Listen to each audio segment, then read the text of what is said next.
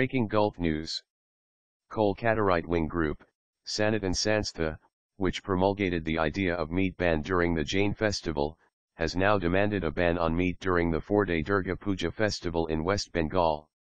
The group is in the spotlight over various statements, including asking music composer A.R. Rahman not to compose for an Iranian film, has sought a ban on meat during the largest festival in the state.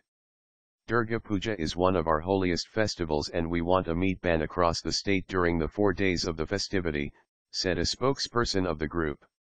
Chief Minister Mamata Banerjee though has refuted the idea, saying that her government would not interfere over the choice of food of the individual. No interference, who will eat what is his or her prerogative. We are never going to interfere in people's choice of food, Banerjee said at a program where thousands of people and students from minority communities were in attendance. I will not allow any divisiveness in my state. I believe in equal rights for all, she said.